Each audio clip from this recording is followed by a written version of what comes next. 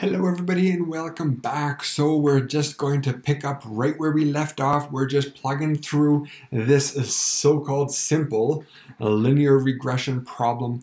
We've already filled out the ANOVA, we've already filled out the regression statistics, we've talked about the F-test, and we've talked about the R-square and multiple R. What I want to do now in this video is to complete this third table that comes from the Excel output, and this is going to require that we calculate our coefficients, t-stats, and some intervals, and then we can go through and talk a little bit more about interpreting those results. So in this table, the first thing that I'm going to do is calculate my slope coefficient. I'm going to start off here, because really I need that slope coefficient in order to obtain my intercept, and then we'll be able to move through horizontally through that table once we've got those coefficients. So our slope coefficient, it's a little bit of a tedious calculation. Let me just clean up some room here. It has some similarities to our module 13 types of calculations where we're calculating all of these differences. In some cases we're squaring them and we're adding all these things together. So it's maybe a familiar pattern of calculations. The formula for that slope, here we're looking at the differences between our independent values and that sample mean, so xi and x bar. And so here's that independent variable x. So we're looking at hours of study, and we already have the sample mean given to us here. Multiply that by the same types of calculations along the dependent variable, which I have right here. Then we divide by the sum of these squared deviations along our x variable. So a little bit tedious, a little bit time consuming, but we'll do this step by step. And then hopefully, again, it's one of these things that as you get some practice doing them, you'll see the pattern, you'll see the routine. So the first thing I'm going to do, I'm going to calculate those differences. And then, just for sake of efficiency, while I have those numbers on my calculator screen, I'm going to square them, because I'm going to need those. We add those up. That's going to give me the denominator of this calculation, right? That will give me that term right there. For the numerator, I also need these differences, and I need to multiply that first column and that last column. And then when we add those up, that gives us our numerator, which will be here. Okay, so let's first start calculating those differences along our x variable. So I'm going to be looking at each of these values and their difference from that sample mean, 3.6, and then I'm going to square it so that I can simultaneously fill out this column at the same time. Okay, so 3.2 minus 3.66, so that gives me negative 46. While I have that on my calculator screen, I'm going to square that. 2116. Now the next one, I'm at 3.9 minus 366. That gives me 0.24. I'm going to square that. 0.576. 2.4 minus 366. That gives me negative 126. When I square that, I have 1.5876. Oops, how did I get a separate 8 in there? 5876. Now I'm at the 3.7 minus 366, and square that. And the very last one, 5.1 minus 366. And there we go. So I've got those first two columns. Now I'm going to add up that second column, right? Because I've already got all of this, all of these terms. So now I'm going to add it up, add them together. So I'll start at the bottom because that's what I have on my screen. Add the 0016 plus 1.5876 plus 0.0576 plus 0.2116. And so this gives me 3.932. So there's my denominator for that calculation. Now I'm going to do the numerator, and I'm going to do these next two columns also sort of simultaneously. I'll calculate the difference. So I'm going to calculate this value first, and then I'll multiply it by that first column, and then that will give me the first value in that last column. So what I'm going to do, I'm working with this information here now. So I'm going to start here with 43 minus 61.2, and so that gives me negative 18.2. Now I'm going to multiply it by that very first column, right over here. Whoops. I'm going to multiply it by this column. So multiplied by 0.46, that's a negative. And so that gives me my first value here, 8.372. Now we'll do the next one, 71 minus 61.2, so that gives me 9.8. Now I'm going to multiply that by 0.24. Oops, something went horribly wrong there. Multiply by 0.24, and that gives me 2.352. Okay, now my next one, here I'm at 36. Minus 61.2 minus 25.52 multiplied by negative 126. That gives me 31,752. Now the next one, 75 minus 61.2 is 13.8. multiplied by 0.04, 552, and the last one is 81 minus 61.2, 19.8, multiplied by 144, 28.512. Tedious, yes, as so many of the calculations seem to be in these last couple modules. Now I'm going to add up that last column. So here I'm going to add up all of these values here. I'll start at the bottom because that's what I have on my screen.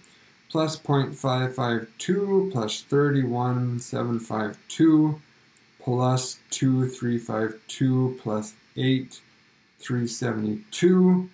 And that gives me 71.54. So here I have 7154 divided by 3932, and that gives me my slope 18.19. Okay, that's the worst of it. Of all of these calculations, that's the worst one. So here I have 18.19. Now, we can revisit a calculation that we did in the past, because remember when we calculated this multiple r in the previous video, all that gave us was the measure of linear association. It didn't tell us whether it was positive or negative. That depended on the sign of that coefficient. Well, now I have that coefficient, and now I see that it's positive. So this is really a positive correlation, and the magnitude of that correlation is 0.89. So now I can complete that last little detail from up above.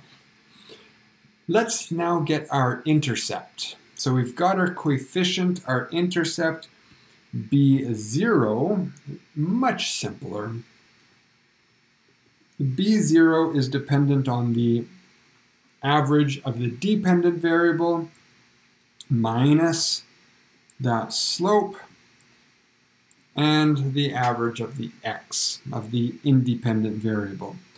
So y bar, I can come up here, 61.2 minus 1819, and x bar I have here is 3.66. So that gives me 61.2 minus 1819 times 366. That gives me a coefficient for the intercept, 5.38. There, we have everything we need now for our estimated regression equation. We have that intercept, and we have that slope. So if all we needed was that estimated regression equation, well, there, we have it. But let's finish up this table. Let's go through and get the standard error, t-test, everything, so we can do testing, and then we'll get into interpreting these results. Okay, so our standard error for the slope. The notation that is frequently used there is that standard error subscript b subscript 1. That is equal to the standard error of the regression divided by something, thankfully, we've already calculated, the square root of the sum of these squared deviations from the mean. Well, hopefully this looks familiar because we already calculated that right up here. So I don't want to use a whole bunch of time again recalculating that same thing. That was that 3.932 that we have here and there. The numerator for that calculation, S, well, that's the standard error of the regression. And S, that standard error, we've already got that here as well, 10.7. So you can see again how some of these later calculations are reliant on calculations that we've already done. So again, that gives us some idea of, how we have to go through it in the proper order of these types of problems where we're filling out one of these tables. So I've got everything that I need. I have the standard error of the regression is 10.7 divided by the square root of that value is 3.932. 3.932. And so that gives me 10.7 divided by the square root of 3.932.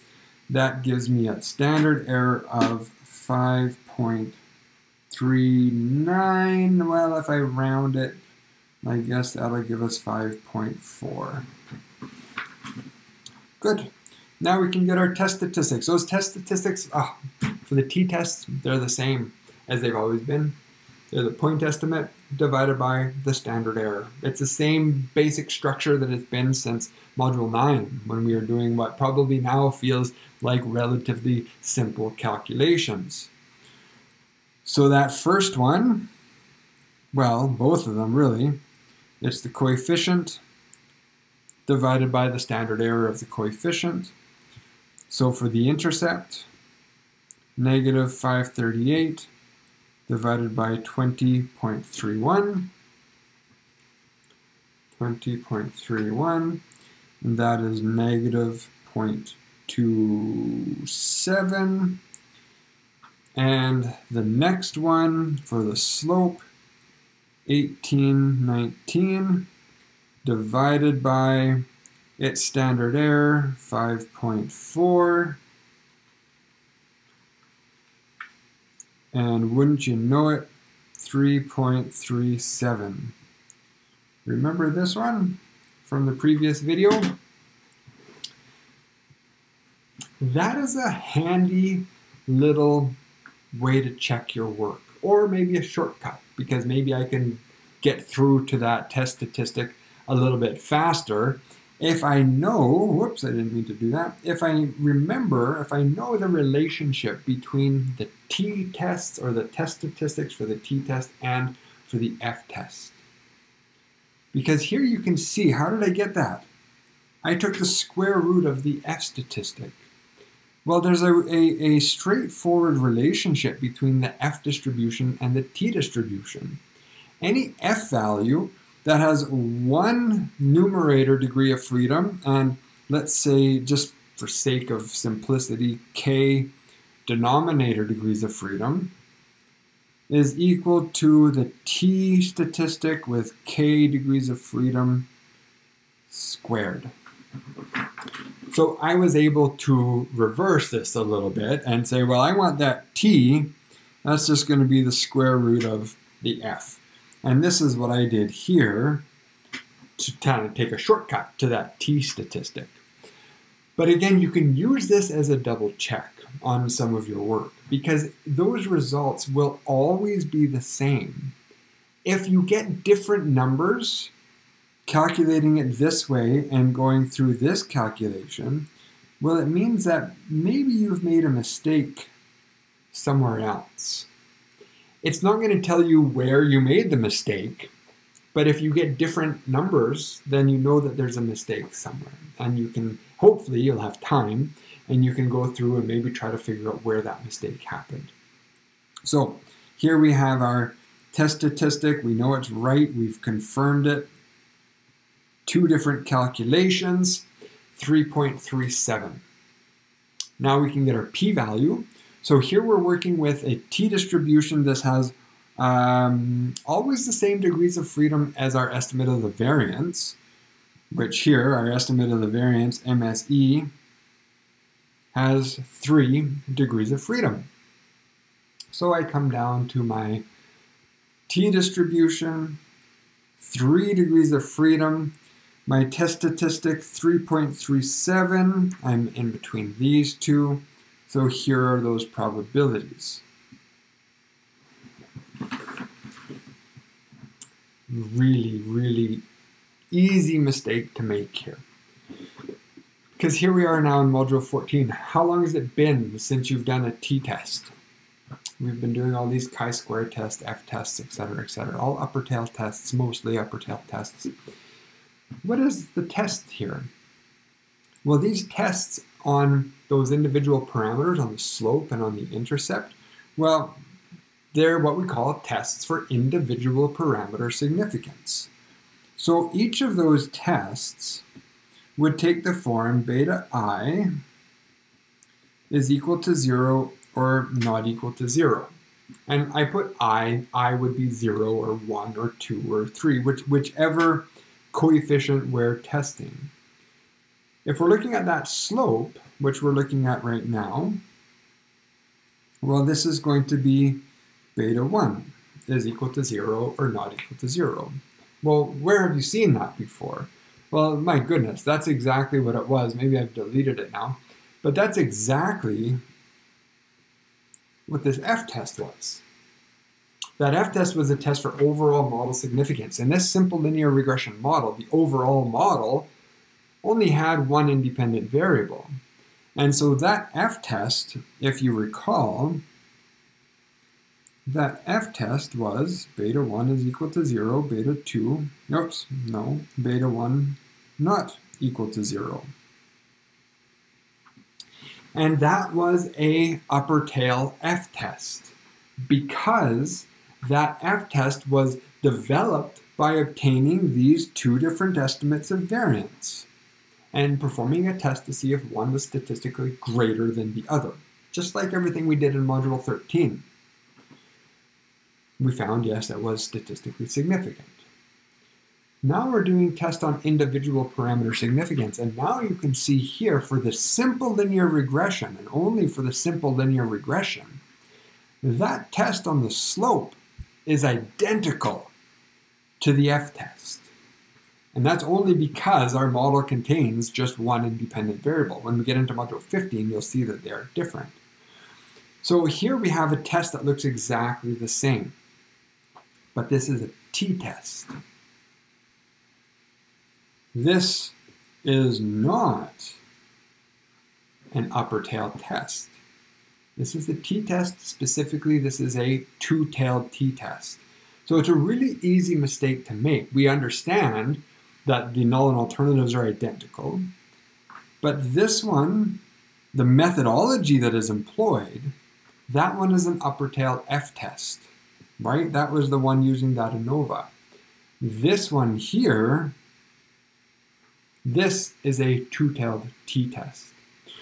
So when I look at my results in my t-tables and I see these probabilities between 0.02 and 0.025, this is a two-tailed test, so I have to remember to double those. So my p-value here is going to be less than 0.05, greater than 0.04.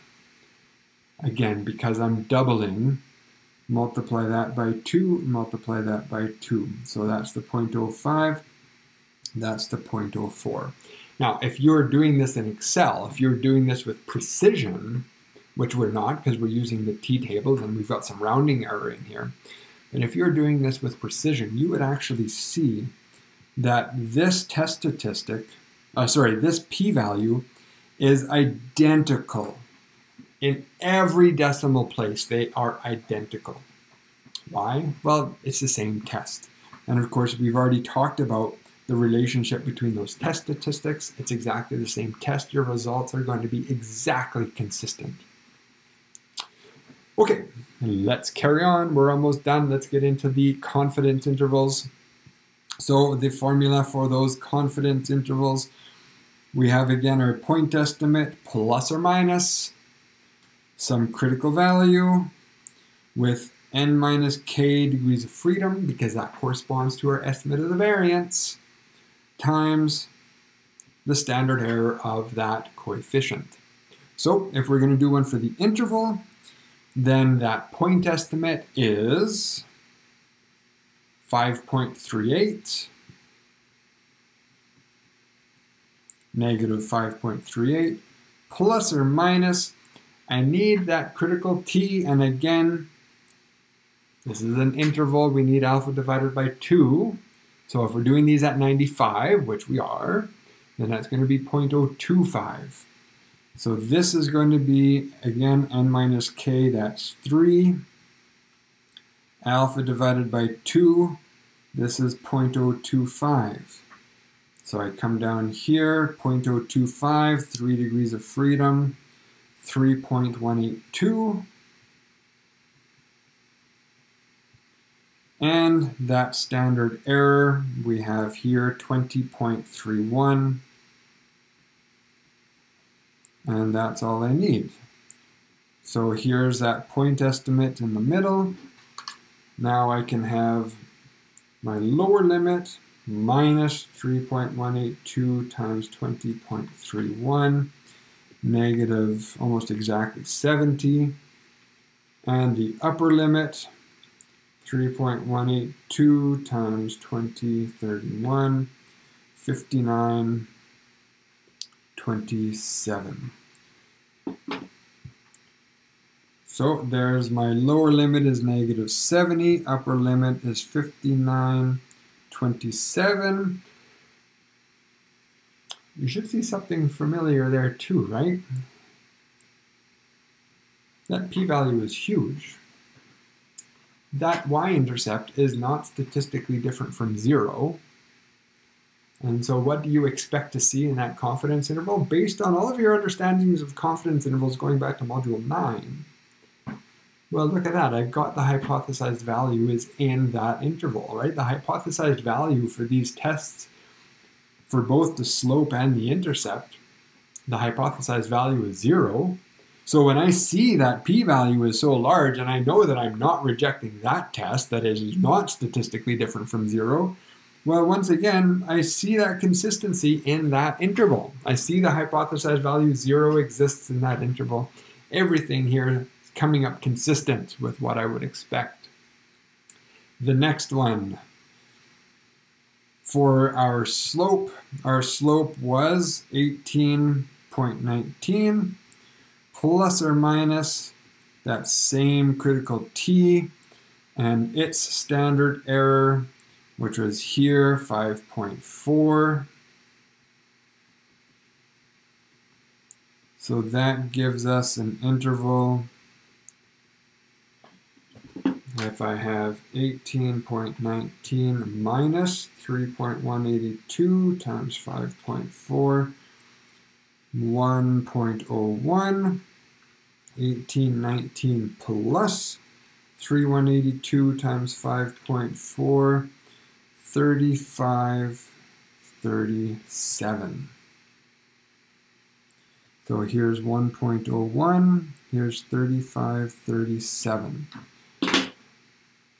And of course, that one too is statistically significant. We rejected that null hypothesis with that p-value, right? So for that one, we found it is different from 0. And so of course, our interval is consistent with that.